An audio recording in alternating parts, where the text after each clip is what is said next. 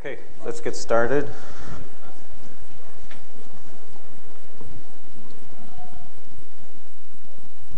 All right, so exam Monday, it's open book, open note, open lab manual, everything open except computers, electronic devices, and your mouths, okay? It'll be the same format as the last exam except shorter because you only have the class time to do it. So it'll have the two sections. You'll have a choice of questions in each section. We encourage you to do all of the questions because your best scores will count. It will be not cumulative. That is, anything that was tested on the first exam will not be repeated on the second exam. So this exam is only on material that was covered since the first exam. Any questions before we start reviewing? Okay. Oh, and one other thing, presentations and review in lab tomorrow, everyone's expected to attend. Okay, we'll do this the way we did last time, so just start asking questions and I'll start answering them.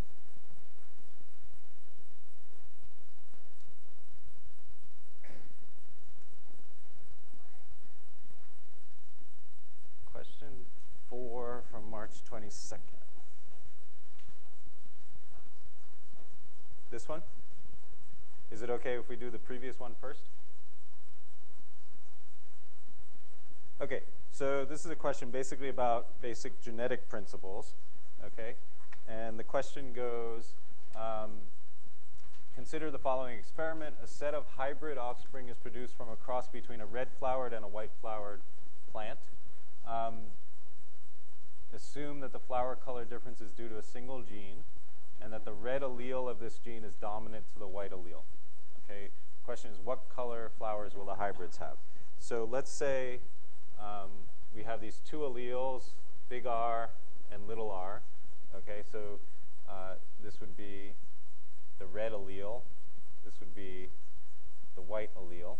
Okay, and what we're told is that the cross is between a red-flowered and a white-flowered variety of a plant. So when you say variety, it means that, you know, anytime you can go to the garden shop and get that variety, it's always going to be red if it's a red variety. If it's always going to be white if it's a white variety. So that suggests you're going to be dealing with no heterozygous plants. They're going to be homozygous, either big R, or little r, little r. And so the cross you do is between the big R, and the little r, because you're crossing a red variety plant with a white variety plant. Okay, and so the question is, what color flowers will the hybrids have? So the hybrids, what's the genotype of the hybrids between these two when I cross them together? What's the big R, little r? Okay, and what color flowers will they have? Red, because that's dominant. Okay, and so the next question is, if the hybrids are crossed to one another, what proportion of their offspring will have red flowers and what proportion will have white flowers? So then what we're doing is we're doing this cross, right?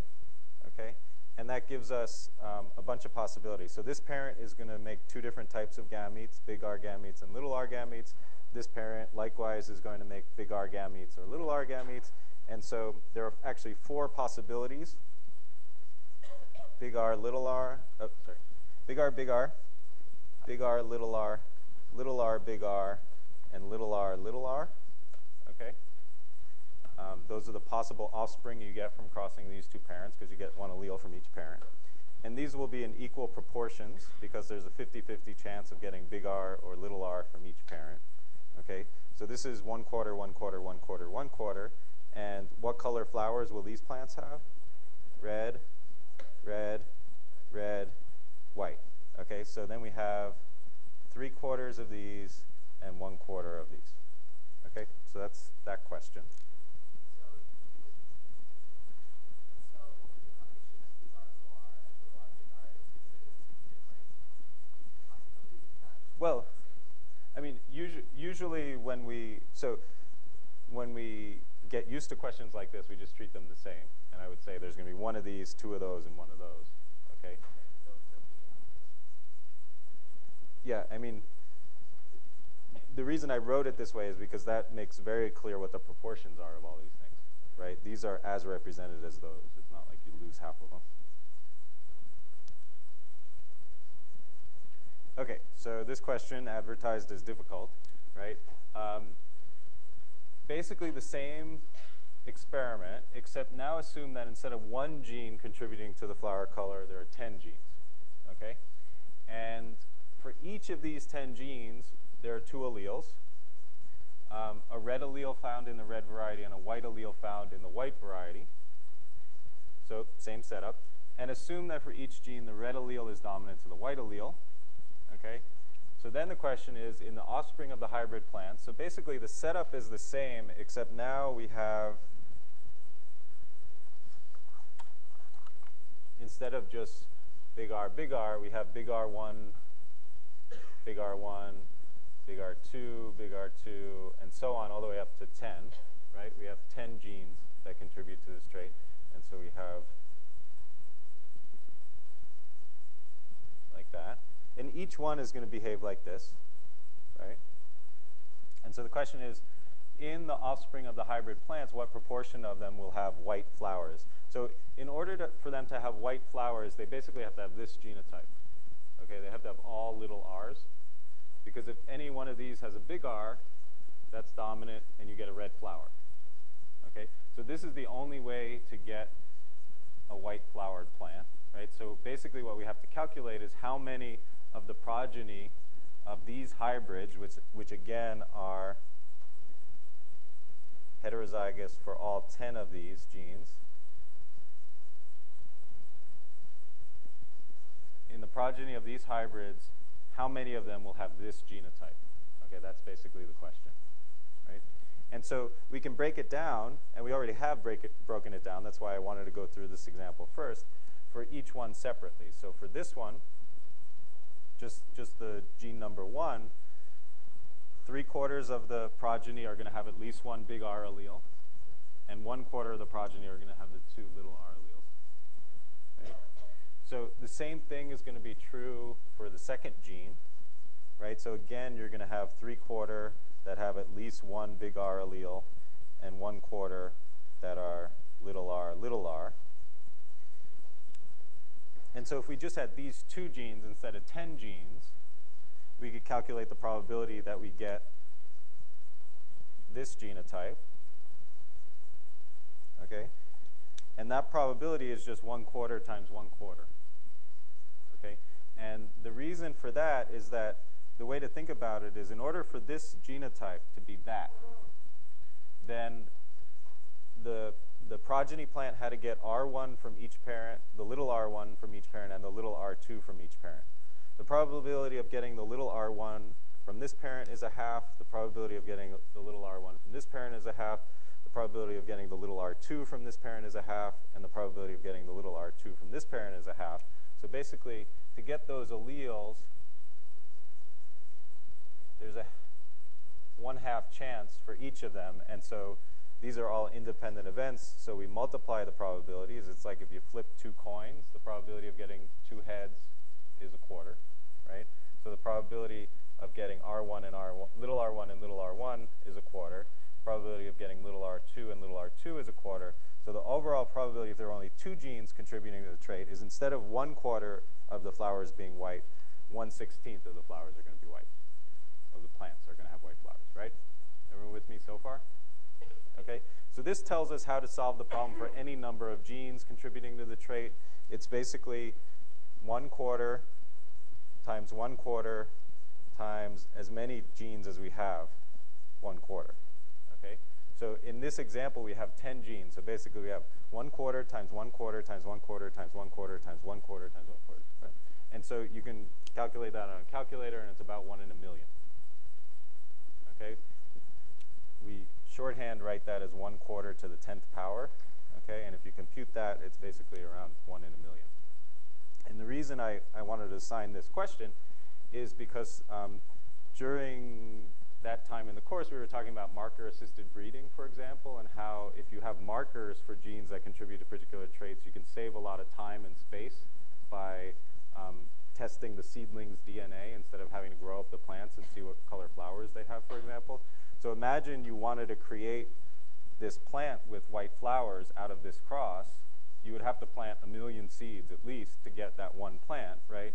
And so if you had to grow up all of those plants, you would have a million plants to water and make sure the sunlight hits and all that. But if you just have your greenhouse and you have all these tiny little seedlings, then you can do your DNA tests, then you can find the one that's going to be the right plant without having to go through all that trouble, and then that's the only plant you would then grow up. Okay, does that make sense? Next question.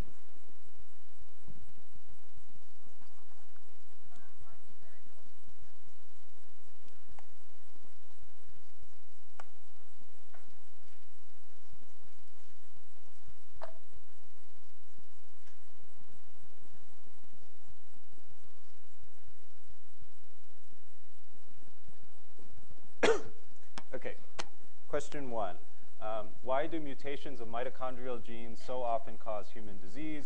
If your father suffers from such a disease, what's the probability that you will inherit it? So mitochondria, as you recall, are these little organelles within your cells. Their job basically is to produce energy. Okay? And so they have their own little genome because they started out as a bacterium that got swallowed by a primitive eukaryotic cell, right? And so you have this basically symbiotic organelle within your cells. Now it's completely dependent on the cells. It couldn't go, you couldn't go plate mitochondria on an agar plate and expect them to grow or anything. They're not bacteria anymore. And one of the reasons they can't grow on their own is because they have this very, very reduced genome, and the only genes in their genome are basically devoted to their function, which is creating energy. And so the question then is, why do mutations of mitochondrial genes cause disease? The reason is that there are lots of aspects of your physiology that require energy, okay?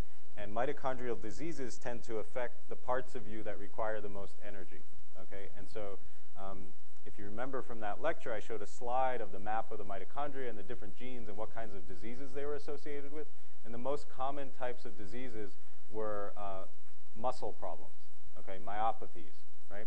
And that makes a lot of sense because every time you contract a muscle, you're using energy, okay? And so if your mitochondria are not functioning properly, then you don't have that energy and your muscles can't contract. And that's not just, lifting weights or running a long distance, but that's basically everyday life, you're getting your muscles to work.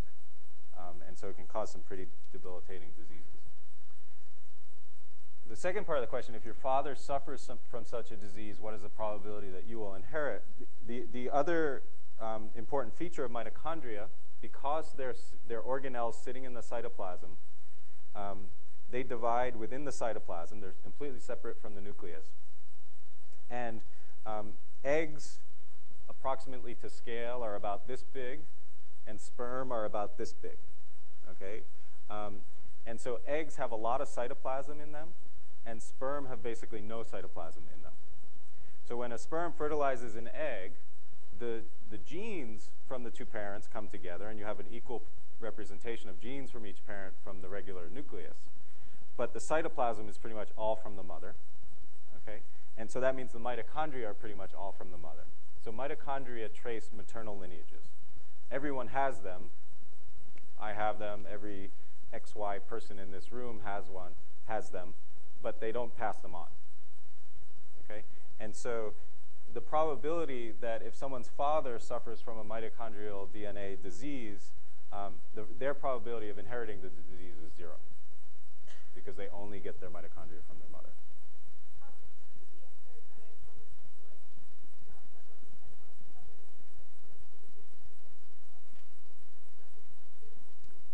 Yes. Yes.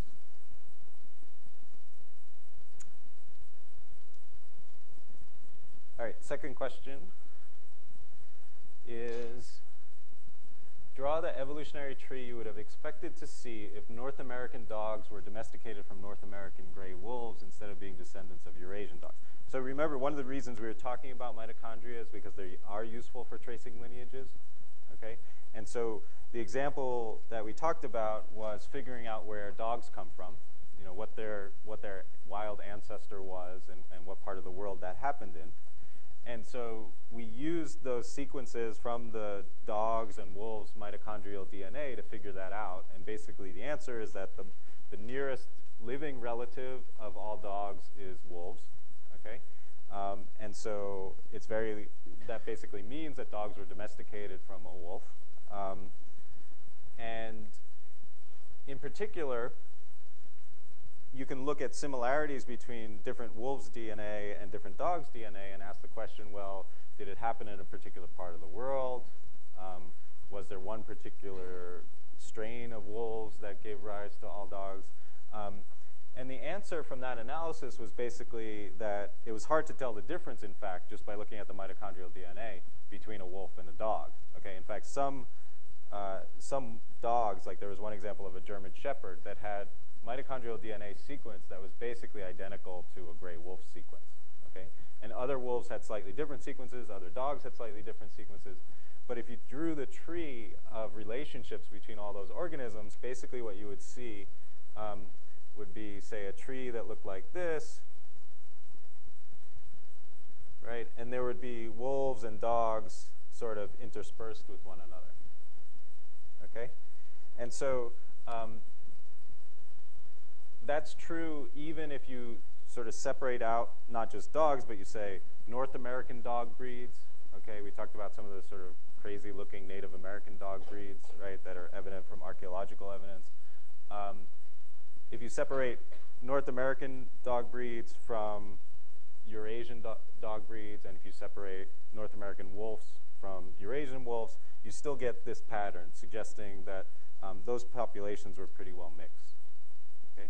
Now the question is, well, what if it weren't like that? What if North American wolves were separate from Eurasian wolves, and there were separate domestication events, so that in North America, people created dogs out of wolves, and in Eurasia, people created dogs out of wolves, and they were separate. Then the tree that you would get would be something that looks like this.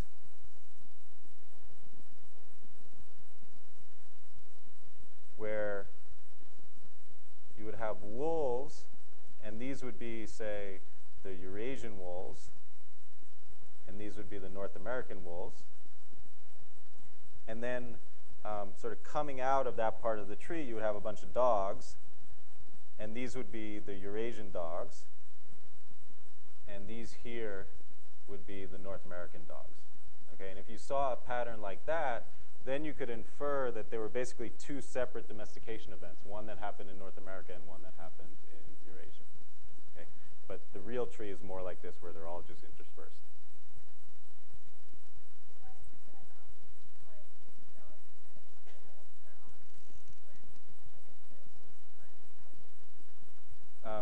Why does it go here, you mean?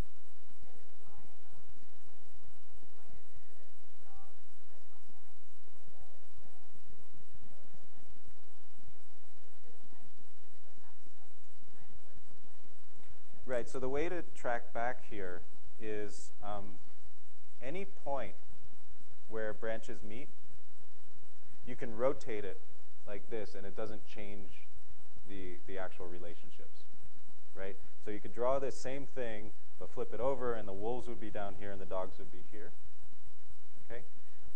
So basically, the way we measure sort of time, which was your question, is we just sort of count back to the branch point that connects those things. So this is a very short distance in time, and this is a longer distance in time, and this is an even longer distance in time.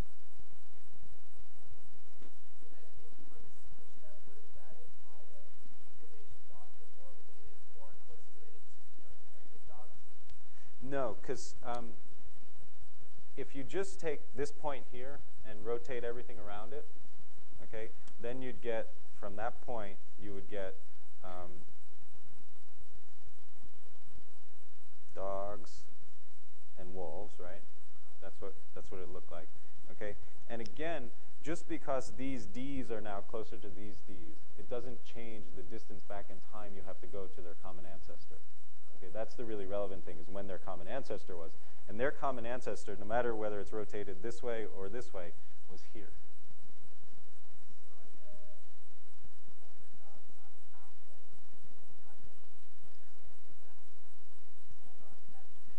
So, yeah, so you can pretty much ask for any two animals on this tree when their common ancestor was, right? So let's say I care about this one and this one, right? then I have to sort of follow the line back and back forward again to get sort of the route between these two, and that means their common ancestor was this far back in time.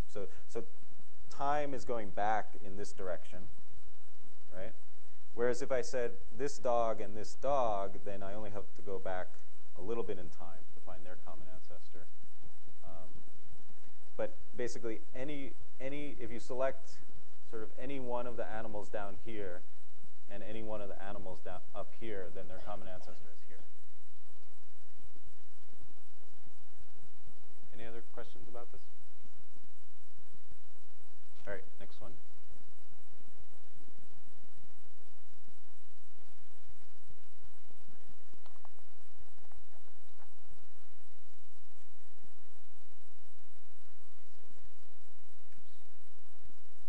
This one?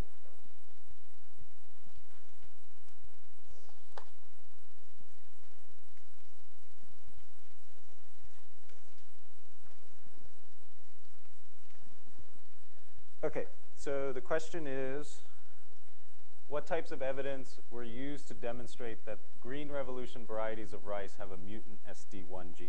Okay, so the Green Revolution, right, was this time sort of around the middle of last century when yields of crops started going up. That is, the amount of product you get per unit area went up. And the major advance there was that the plants that were grown were sort of these short, stocky varieties, dwarf varieties, okay? And the reason that was an advantage is that that those would hold up better under various environmental conditions, wind and rain and so on. The seeds of wheat or rice would stay on the plant, and the plant could tolerate that without falling over, okay? So these short, stocky varieties were stronger plants, and they also devoted less of the plant to just sort of stalks and leaves that don't actually end up on your plate as food, right? A greater percentage of the plant is actually food when you have a short, stocky plant, because all the seeds are just taking up more room. So that's basically the Green Revolution, and the reason those plants were able to have more seeds was a combination of breeding to make them produce more seeds, and the widespread use, in particular, of nitrogen fertilizers, okay? Lots of chemicals added, and if you just add chemicals to the old varieties of wheat and rice, then those plants couldn't take it. They would start growing, but then they'd fall over under their own weight, okay? So that was the Green Revolution, and this gene, SD1, was basically the canonical gene that mutated in order to give those short, stocky varieties. SD stands for semi-dwarf, okay, short, stocky plant. And it was only recently, actually, that this gene, in terms of its DNA sequence, was actually identified, right? And so once a group of researchers said, okay, I think it's this DNA sequence that is the SD1 gene that's causing these plants to be short and stocky, then they have to do experiments to actually prove it, okay? And so that's what this question is about. What evidence do you bring to bear on this question, whether this particular gene, this particular sequence of DNA, is what's responsible for these plants being short and stocky, okay? And so there are three lines of evidence that are brought to bear in this case, and usually there have to be at least two, okay? So the first line of evidence is that when you look at that DNA sequence, it's different between this new variety, the semi-dwarf variety, and the old variety. Okay, that's a definite prerequisite for this gene to be the cause of this change, right? If there was no difference in the DNA sequences of that gene between the semi-dwarf variety and the previous variety, then there's no way that that got mutated and caused this difference. Okay, does that make sense? Right, so that has to be piece of evidence number one. And in this case, sure enough, you can get that evidence that the SD1 gene is different in the Green Revolution varieties of wheat or rice than the parental varieties, the pre-existing varieties, okay? But that's not proof in and of itself, because as we've discussed a number of times, mutations happen all the time. DNA sequences between individuals of the same species differ at many locations just by chance. Most of those locations have nothing to do with the function of the organism. We have 3 million DNA differences between us. Most of them don't matter at all, okay? And And so just showing that that sequence of that gene is different between the two varieties doesn't prove that that's why the plants look different. In order to prove that the plants look different, you actually have to do a functional test. And in the case of SD1, 2 tests were done. The first test was that it was recognized that the DNA sequence of this particular gene, just by looking at the sequence, you could tell that it was an enzyme of a particular kind, and that enzyme was involved in producing a plant hormone called gibberellin. Okay? And so the inference that was made is that in these dwarf varieties of wheat or rice, gibberellin synthesis was messed up, so you didn't get as much gibberellin. And because that's a plant growth hormone, you have less gibberellin, and so you have a shorter plant. Okay? And so the test you can do then is to take these mutant plants, these green revolution plants, and add gibberellin. You basically just, while you're watering the plant, you add that hormone. Okay? And lo and behold, when you do that, you bypass the need for that gene because you're giving them gibberellin instead of forcing them to make gibberellin themselves, and the plants grow tall. Okay, so that's a kind of evidence that was specific to this gene because something was understood about what its likely function was. But then the real definitive test is one you can do for every gene, okay, independent of what function it might serve. And that test is to take the version of the gene that wasn't mutated and put it into the plant that has the gene mutated. Okay, so you take these semi-dwarf varieties of wheat or rice, you take the gene from the previous variety that grows tall, just that gene, you put it into the semi-dwarf plant and it grows tall. Okay, so that the only difference between the real semi-dwarf plant and this engineered plant is that single gene. And if indeed you get those plants to grow tall, then you have definitive evidence that that gene is the cause of that phenotypic difference. Okay? And you can do that with any type of gene. And I gave you another example that had to do with tomatoes. Okay, so there are tomatoes that are round, and then there are tomatoes that are pear-shaped. Right? The pear-shaped ones have a mutation in a certain gene. And if you take the gene from the round variety tomato and you put it into a plant that would normally generate pear-shaped tomatoes, those tomatoes become round. Okay? Same type of experiment. And that's definitive evidence that that gene causes the difference. All right? Yeah.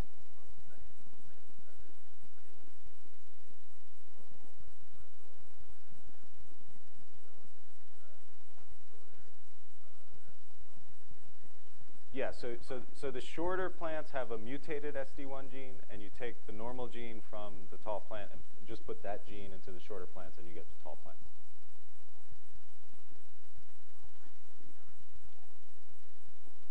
March 29th, number 1.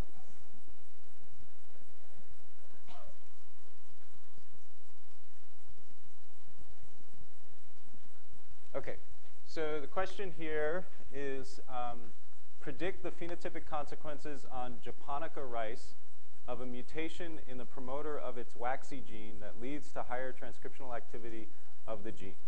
Predict the phenotypic consequences on glutinous rice of a mutation in the promoter of its waxy gene that leads to higher transcriptional activity of the gene. Okay, so here basically it's a very similar type of experiment. Basically you're saying these types of rice differ because of something about their waxy genes. And so the question is, what happens if you sort of experimentally alter the activity of that gene? What do you expect to happen in terms of what the rice will look like? And so in order to answer this question, you have to know something about japonica rice, glutinous rice, in comparison to indica rice. Okay? And so the way to remember these things is that you have sort of a spectrum of stickiness, right? So you have indica rice, which are your normal long grain rice. You have japonica rice, which is your normal short grain rice, like sushi rice. And then you have glutinous rice, which is really sticky and basically used for desserts. Okay? And so you have this sort of spectrum of stickiness here. And what makes these things different is what type of starch they have and in what proportions. Okay? And so if you review the lecture material from that lecture, you'll see that glutinous rice is 100% of a particular starch called amylopectin. Right? And basically what you have going this way is a reverse spectrum of how much amylopectin is there. Okay? So japonica rice has sort of high levels of amylopectin, but not 100%. And indica rice has low levels of amylopectin. Not 0%, but not nowhere near 100%. So amylopectin is a starch, right? And then the other starch, that's sort of the reciprocal of this. So indica rice is high in amylose. Okay? Japonica rice is low in amylose. Okay? And glutinous rice has no amylose. Okay, so it's basically the balance of these two starches that makes the difference between how sticky these different types of rice are. And you can look back at the lecture, but the basic difference is that they're both made up of glucose, but it depends how you organize the glucose. So amylose is just a long polymer of glucose, and then amylopectin is branched, and it's that branch structure that makes it sticky. But that's not particularly important to this question. What's important to this question is what role the waxy gene plays in the production of the different starches. Okay? And so the waxy gene encodes an enzyme that's a starch synthase. Okay? And that enzyme, which you call waxy, okay, basically shifts the balance towards making amylose. Okay? So the reason glutinous rice is 100% amylopectin is that it has a defective waxy gene. Okay? Because you need waxy to make glucose into amylose, and if you don't have waxy, all that glucose basically gets converted into amylopectin. Okay? You can think of it as sort of a fork in the road, right? And one direction is amylose, the other direction is amylopectin, right? And normally, you know, cars will sort of choose whichever way they go, and some of them will go this way and some of them will go this way. But if you have a block in the road that says nobody can go in the direction of amylose, then everybody goes towards amylopectin. Okay? And that's why glutinous rice is 100% amylopectin. So then the question is, well, predict what happens if you take japonica rice and you make its waxy gene more active. Okay? And in particular, you make it transcribed more. Okay, so what do you think will happen if you make the waxy gene of japonica rice more active? Yeah, you'll make more amylose instead of amylopectin, right? And so you'll get a less sticky rice. And the reason is that the mutation that is in the japonica rice that makes it have low amylose and basically low activity of waxy is not in the coding sequence of the gene. It's because it doesn't make enough of the transcript of that gene. So you don't get enough of that enzyme. So you can artificially engineer it to make more. The enzyme is perfectly fine when you do make it, and that's what shifts the balance towards making amylose and getting a rice that's more similar to this. So the other part of the question is, well, what happens if you do that with glutinous rice? Okay?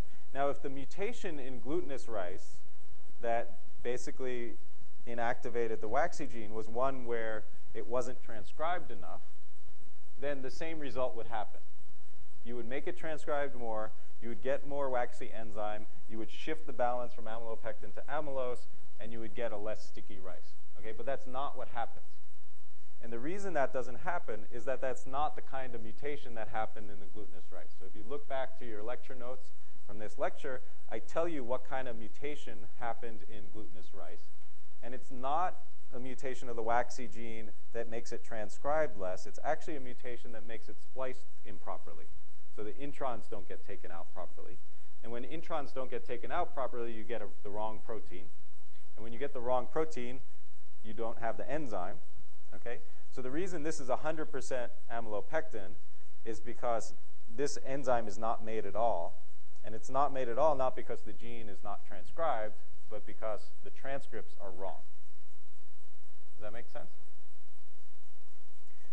So then the question is, well, if you make more transcripts, what will happen? And the answer is nothing.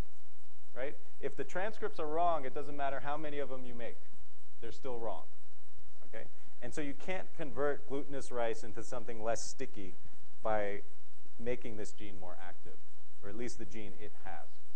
Okay? You could take the waxy gene from indica rice and put it into glutinous rice, and then you would get less sticky rice, because that would be the right gene. All right? Okay, next question.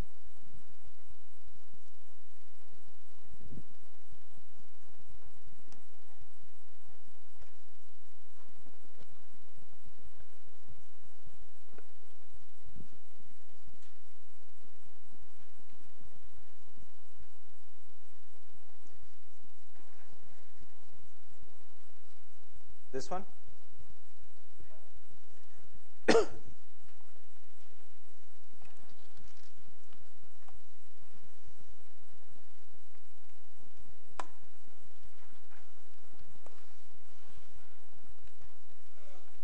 Okay, so the question is, draw a schematic of how the first DNA sequence below can mutate in one step into the second DNA sequence below. So the first thing you notice is that these two sequences are of different lengths, right? It's not that just one base is changing to another base, okay? The length is changing somehow. So somehow we have to break that down. And I'm going to try and do this first without writing anything. Because just like a DNA polymerase, if I try writing these sequences down, I'll probably make a mistake. And the reason I'll probably make a mistake when I try and write it is there are so many repeats in there.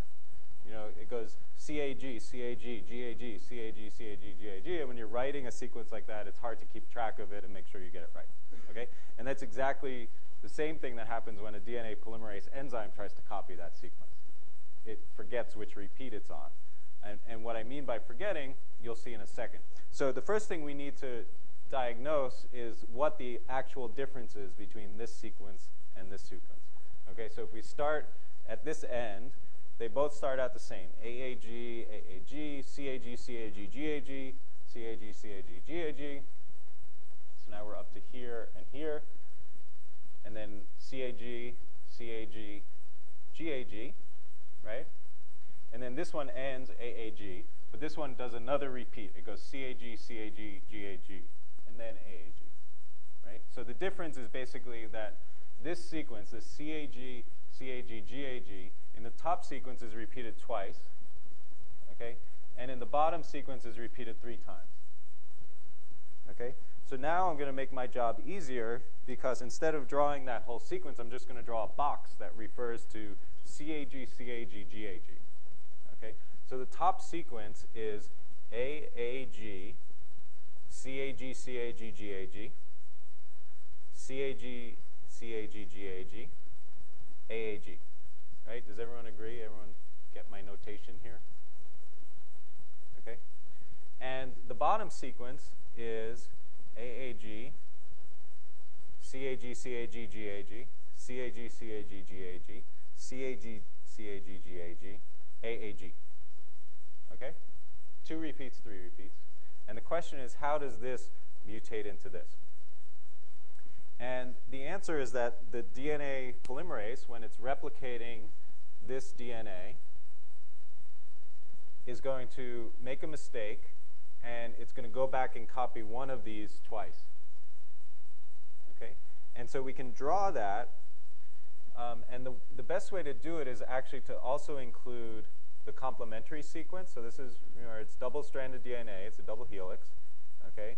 And so we can show both strands of that helix, right? And so we have a 5' end and a 3' end and a 3' end and a 5' end. Okay? And so that's that double helix paired to itself, right? And so what happens when a piece of DNA is copied, right, is these 2 strands separate, and each one gets copied, right? And so what we want to keep track of is, say, copying this bottom strand into a new strand, okay? And so if we have 3' TTC, and then repeat, repeat, TTC, 5', okay? The DNA polymerase is going to come along, and it's going to be synthesizing this strand, AAG, copy that repeat. It might copy this repeat. And then what's possible is that instead of continuing, it sort of backs up, okay? And you can imagine that then this sequence, which is complementary to this sequence, is also complementary to this sequence, right? And so what can happen, I'll just draw it in blue, is that this pairs now here, okay? So it sort of slides that way. And this brown box, which used to be here, now just sort of loops out, okay? So you have something that looks like that. So in this copy, okay, we went from it all being in register to now having AAG, one repeat, another repeat, and then we still have copying to do, okay? And so once it gets to this stage, the DNA polymerase is going to keep going, and so it knows it has to copy that, and then it has to copy this, okay? So this new strand of DNA now has 3 repeats, okay? And when that gets copied, if that gets copied faithfully, then you'll have that second sequence down there. Okay, you'll have a regular double helix that's that sequence and its complement. So that you could also think about how you would go from something with 3 repeats back to something with 2 repeats. Okay, and it's a very similar process that happens, except instead of the strand that's in the process of actually being synthesized going backwards, it's this strand, the one that's being copied, that loops out. And so this repeat, for example, might just get skipped. And if that repeat gets skipped, then you're down to 1 repeat left. Okay? And it's this kind of copying error that happens that makes the Huntington gene go back and forth in terms of the number of repeats. So you can have some people with 30 repeats of it, some people with 80 repeats, some people with 100 repeats. It's because these sequences are really hard to copy, and they make these mistakes like this.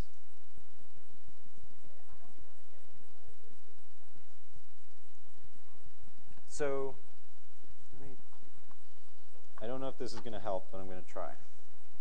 So imagine that these are the 2 repeats in the original sequence. Okay? So basically what happens is the copy starts being made. So this repeat gets copied. Okay? And then this repeat gets copied. Right? And if everything was normal, it would just keep going, and then you'd be done. Okay? But these repeats are exactly the same sequence. So what can happen instead is that this sequence can actually pair with this one. Okay? Now this is not complementary to what's here, right? Because that would be like AAG or something. So instead, and the sequence that would be here is complementary to here. Okay? So instead of just shifting everything, what happens is this black one sort of just loops out, right? And then everything else is perfectly aligned. This matches with this, and whatever sequence is at the beginning, that AAG matches with what it's supposed to match with. And so the only sort of blip in the whole system is that this thing is sort of like that. So when RNA comes, like the RNA polymerase comes along and tries to transcribe the one with the loop out, so then that's what causes the disease because it's transcribing information right. Sort of. So when you have this situation, it doesn't last like this. So you don't have sort of sitting in your cells a looped out piece of DNA. What happens is this will get copied again. And so this copy will now have 2 repeats, and this copy will be 3 repeats, but there would be no loops in those. So the difference is just in how many repeats there are in any particular copy of the gene.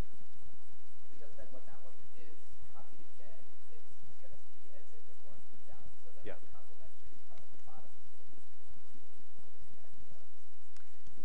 Yeah, so what happens when this is copied is these just separate from one another. So there's no more loops anymore. They're just sort of strands of spaghetti.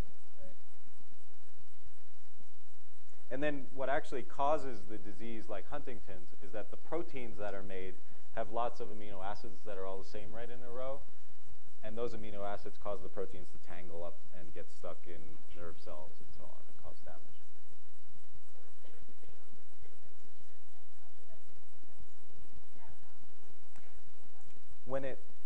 when the number of repeats increases, it's the new version that loops out.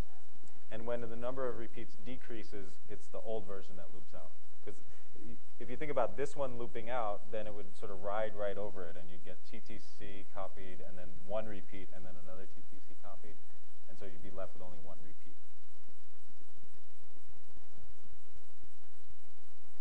That's the kind of thing that it's probably worthwhile to take 15 minutes at home and draw it out yourself, you know, and make sure you understand that. Next question? Yeah. But is it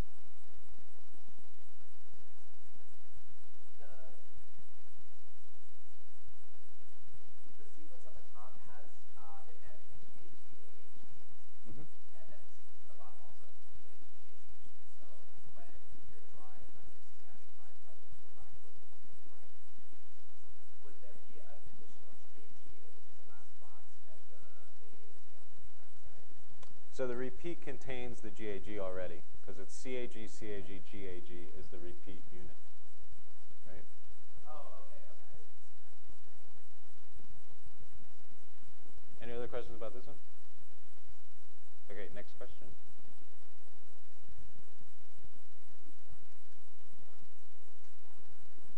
Yeah.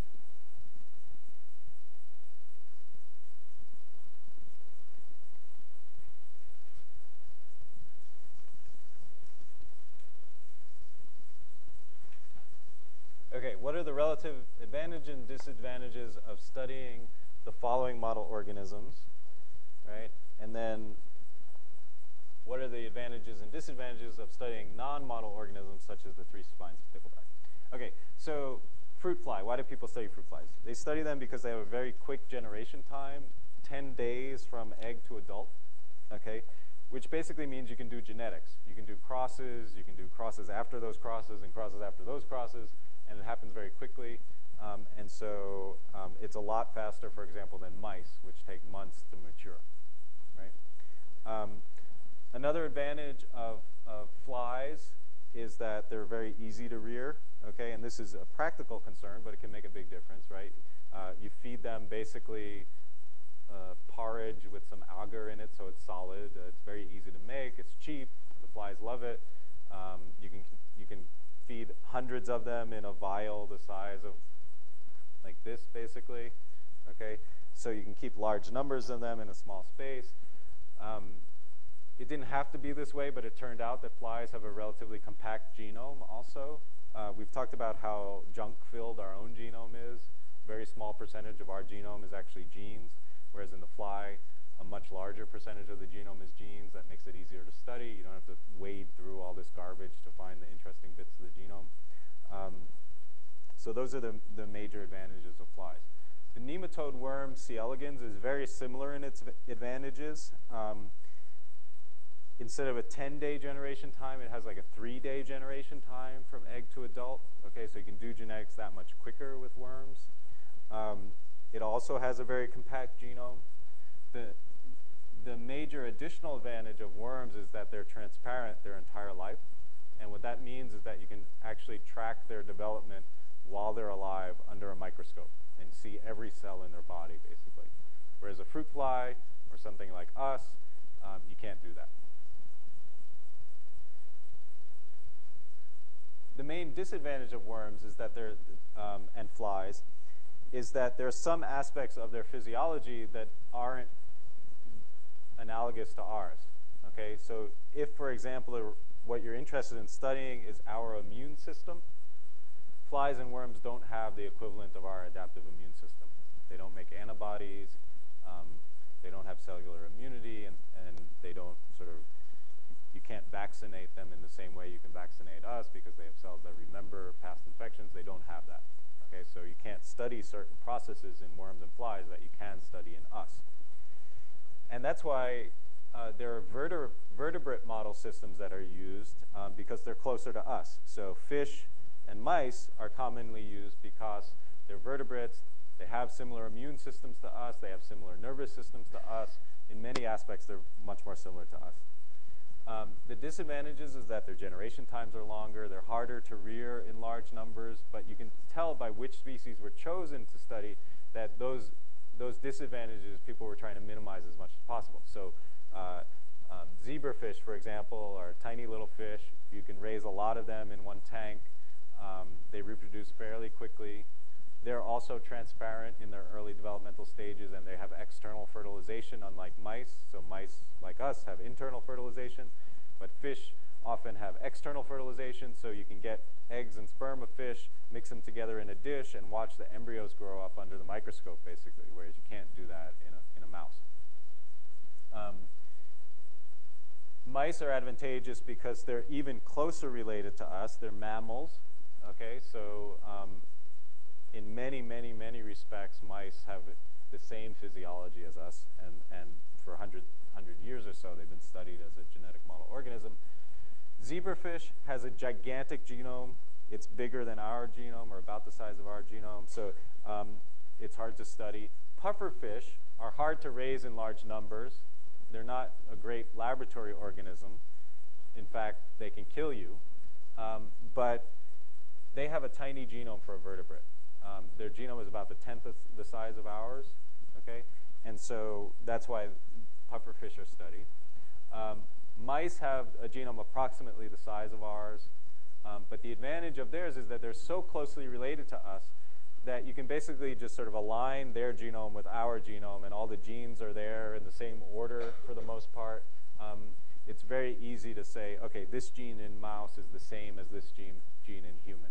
And that's harder to do the more evolutionarily distant the organisms are that you're studying. So that's sort of the range of advantages and disadvantages for those organisms.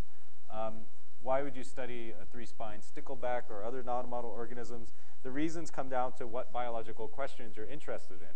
Okay, if you're interested in ecology, evolution, adaptation to changing environments, you need to study an organism that has experienced that. And so sticklebacks are a model organism for sort of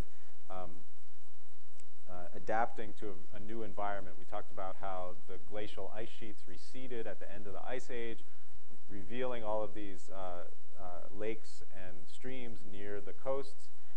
And those were new habitats that these fish can invade, and then they adapt to, and they become very different fish. And so people who are trying to understand that process of adapting to a new environment want to study something like sticklebacks as opposed to something like a mouse, which didn't have that. All right?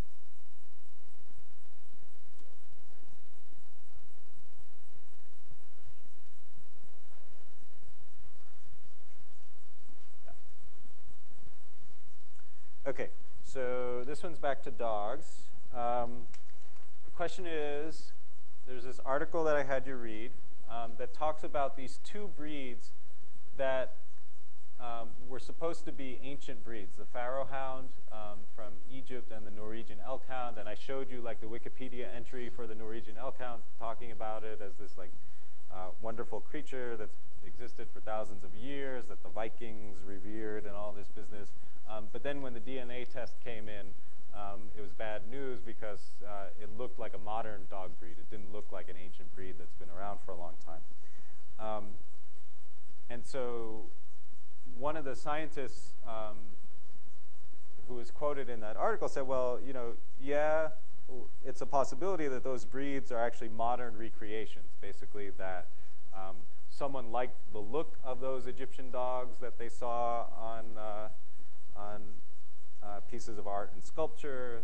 People liked the mythology of the ancient Vikings and wanted their dogs. And so some modern breeders, some point in the recent but not too recent past, decided to basically recreate those breeds by selecting the same traits, okay, and making a dog that looked very much like those ancient dogs.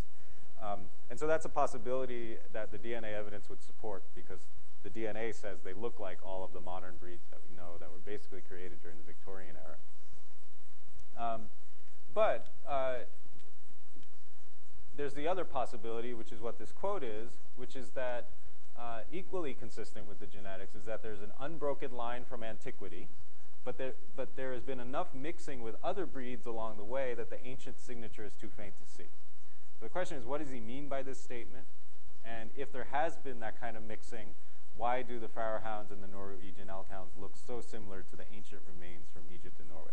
So it's sort of a paradox, right? So if this is a valid explanation, you have to resolve this paradox. The paradox is that the one way the DNA could be true, but the breed can be ancient, is if that DNA was coming from modern breeds that intermixed in more recent times with the ancient breed that had been existing all the way since antiquity. And so that can happen, as you know, so if you don't keep your eye on your dog, things can happen, right? So there could have been intermixing of these sort of purebred ancient dog lineages with more modern breeds in more recent times. And then that could give you the same genetic signature, because it could be that the DNA that was tested was the part of the genome that came from these more modern bred dogs instead of the part that was preserved from antiquity. Okay? So that's part of the explanation. But then the question is, well, if there's been so much mixing that if you take DNA out of that dog, it looks modern, then why do the dogs still look ancient? Right? Because if you think about it, if you let your poodle mate with a German Shepherd, you don't get a German Shepherd out, and you don't get a poodle out. Okay? You get some mutt, right? And if you breed mutts together, you get more mutts. Okay? So how is it that these elk hounds and these Pharaoh hounds, if there has been this kind of mixing, still look like elk hounds and Pharaoh hounds? And the way we have to resolve that that paradox is to say that natural selection or artificial selection are really strong forces. That is, that if someone chooses that what they want to see is something very much looking like a Pharaoh hound, even if it's been mixed with other breeds, and they continually say, I want to take the dog that looks most like this typical Pharaoh hound, they're going to be successful. Okay? And the reason is that selection is really powerful. So the way you imagine it is that there's this Pharaoh hound breed existing since antiquity. It starts mixing with more modern breeds. But every time one of these cross matings happens, someone intentionally says, I'm going to pick the pups that are most Pharaoh hound-like. Okay? And if it doesn't look like a Pharaoh hound, then we're not going to call it a Pharaoh hound anymore. We'll give it away to the neighbors, whatever. Okay? And so as long as you keep selecting on those traits and you keep saying, I want the dogs that have that curved tail and the pointed snout and the really narrow waist and whatever other features the Pharaoh hounds have, then you're going to get it, as long as you look at enough dogs. And the DNA will all be mixed, but those traits will be preserved.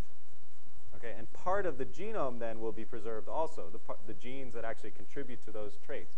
But those genes are a real minority of genes. Okay? There are something like 25,000 genes probably in a dog, and maybe 10 or 20 of them contribute to these traits. And so any random piece of DNA in that genome is going to look modern, because there's been so much mixing. But a few of the genes, 10 or 20 or however many genes, are going to be the ancient ones that preserve these traits. Okay? And so that's what he means by an unbroken line from antiquity, but mixing along the way. And the only thing that makes that work is that whenever that mixing happened, there was still selection to choose the dogs that still looked like a Pharaoh hound, or still looked like a Norwegian elk hound. All right? Next one.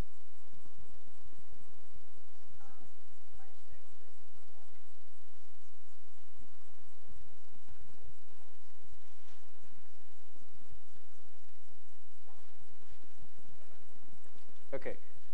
Cystic fibrosis is caused by a recessive mutation. If a newborn baby's paternal grandfather and maternal grandfather were both carriers of the mutation, what is the probability that the baby will have cystic fibrosis?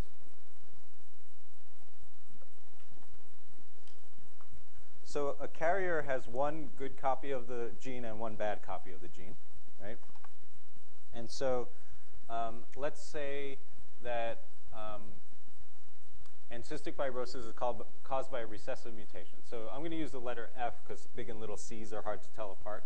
So let's say that there's this gene, right, and it has a big F or a little f allele, and big F is normal. Let's not say normal. Let's say healthy. And little f is associated with cystic fibrosis. Okay, but only if you have two copies of that gene, right, that allele. And so the question is, here's a family. You know the two grandfathers were carriers. What's the probability that the baby will have the disease? Okay, so let's draw a pedigree that shows this family.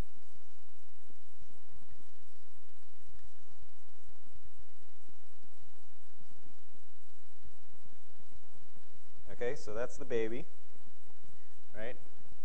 Grandfather, grandmother, father, grandfather, grandmother, mother, right? And so what we're told is that the paternal grandfather and the maternal grandfather are both carriers, okay? So their genotypes are big F, little f, right? And that's all we're told. What's the probability that the baby will have cystic fibrosis? So what does the baby's genotype have to be?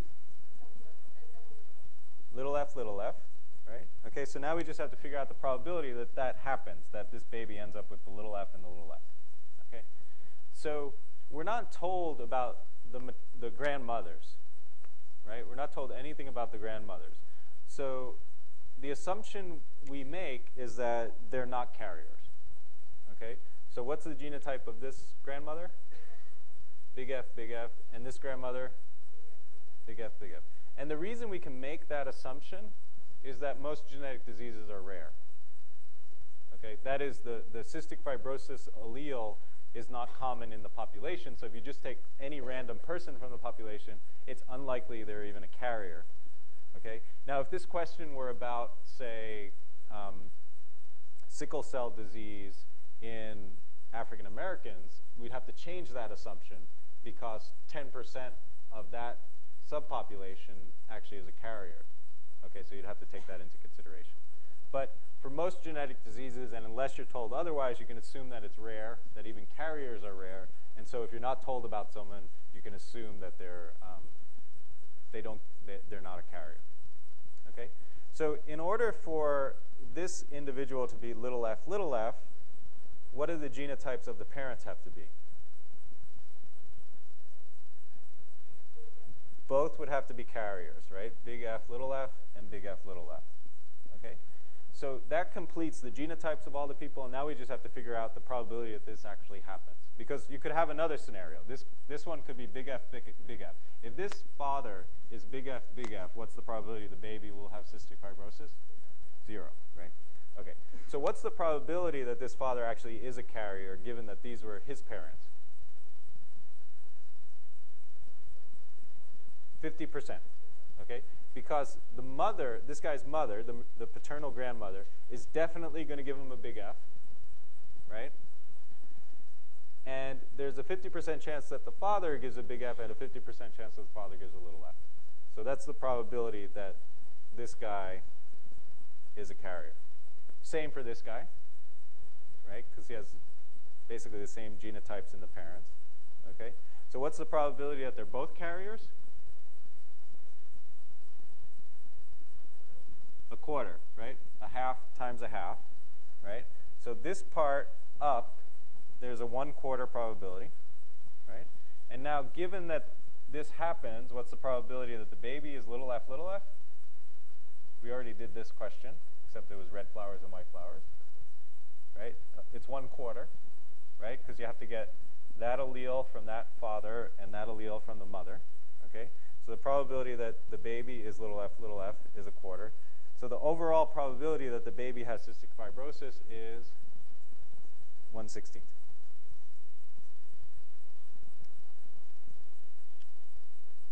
Any questions about that?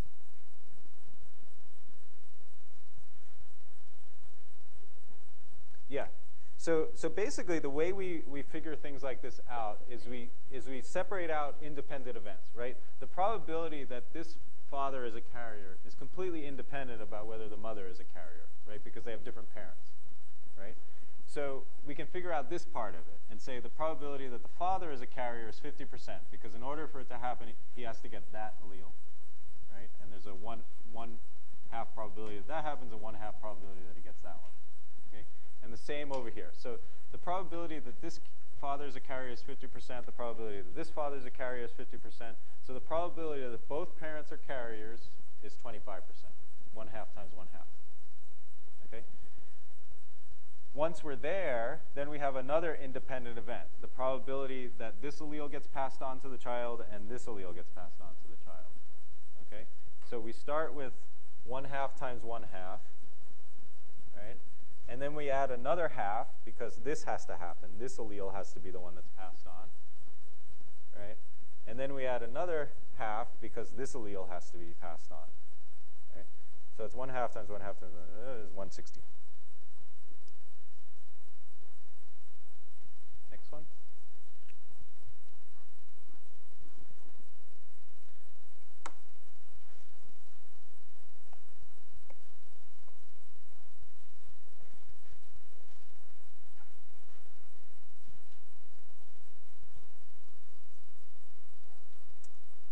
Okay, so this one. So let's quickly go through this one then, because it's the prelude to this one. So, okay, so your friend studies eggplants, which are like tomatoes, very, very closely related. She hypothesizes that the ovate gene might be responsible for the shape differences between eggplant varieties. So you have a round variety and you have a pear-shaped variety. And the reason she thinks that is because that's what's true of tomatoes, right? You have round varieties and pear-shaped varieties, and this gene called ovate is responsible for that difference. She sequences the ovate gene in the two eggplant varieties. In which variety should she expect to find an intact functional ovate gene? And in which variety should she expect to find a mutated non-functional ovate gene? So that basically pretty much just goes back to what we know about tomatoes, right? And so what we know about tomatoes is that the mutated version of the gene is associated with this shape, and the functional version of the gene is associated with the round shape. Okay? So we're just sort of transferring what we know about tomatoes to this situation. And then what experiment would definitively demonstrate that the shape difference is indeed caused by the ovate gene? You all know this because we talked about it about 40 minutes ago, right? The way you demonstrate that is you take the functional copy of the gene and you put it into the ovate variety, and you should get a round fruit. Okay? So the next question, yeah.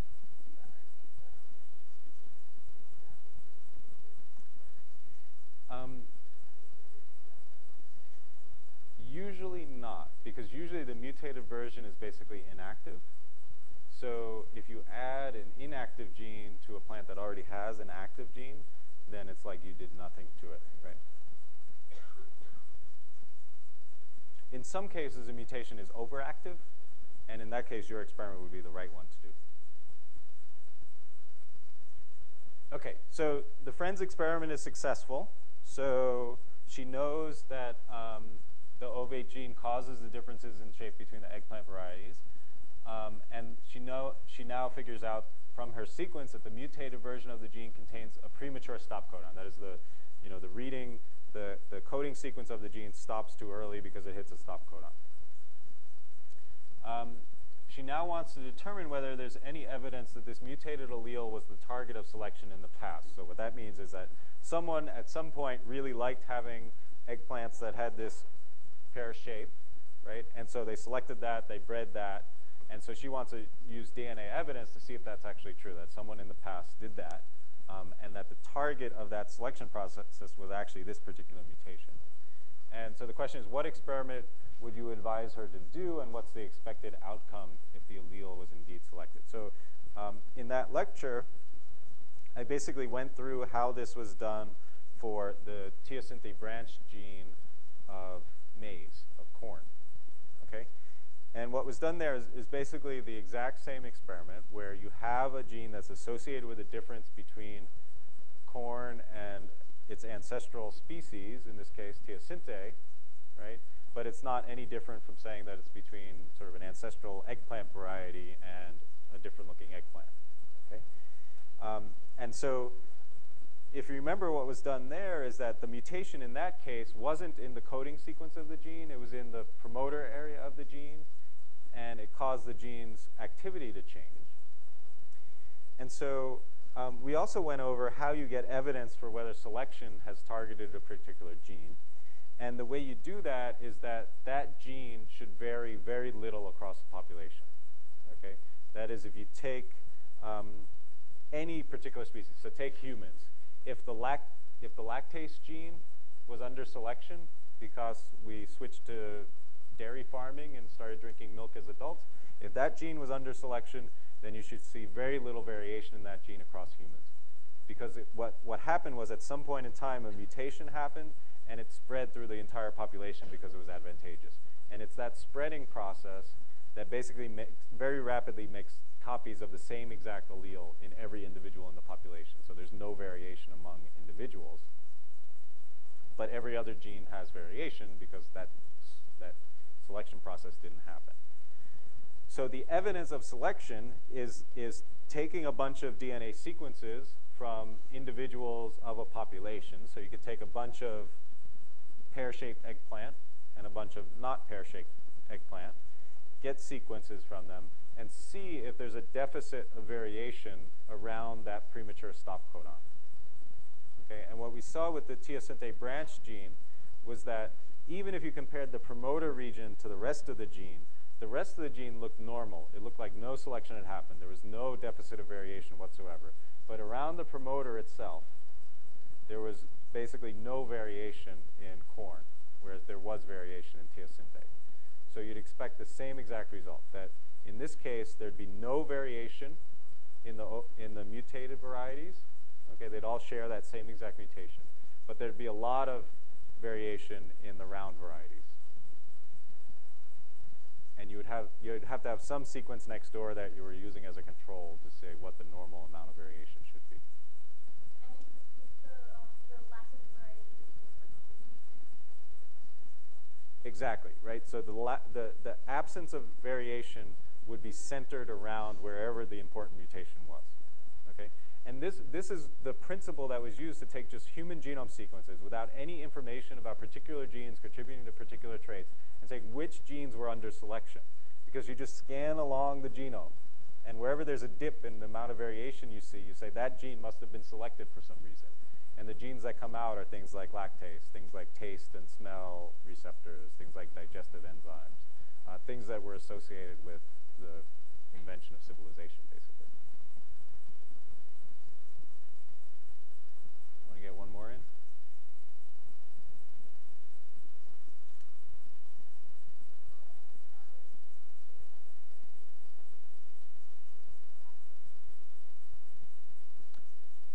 Right, so like the grandparents one? Well, it becomes a more difficult problem. So let's simplify and just imagine it's just parents that are relevant. Okay, so let's say it's about, the question is about, let's say these are both African Americans, right? And the question is about sickle cell disease. And so you're told, say, that this father is a carrier, and you have no information about the mother. Okay? If you were reading the news this week, by the way, there was a big story on sickle cell carriers. Did anyone catch it? Anyone catch it? They're considering testing all collegiate football players and other athletes for being carriers for sickle cell disease. And the reason is that there have been a lot of deaths recently from like overtraining, you know, hot weather, dehydration, and then collegiate football players dying on the practice field because they were overtrained. And there's a big association there between whether the person is a carrier for sickle cell or not. And the reason is that normally carriers are okay. In fact, in West Africa, they have a slight advantage because they tend to be resistant to malaria. But if you're overstressing your cardiovascular system, then even carriers can show the symptoms of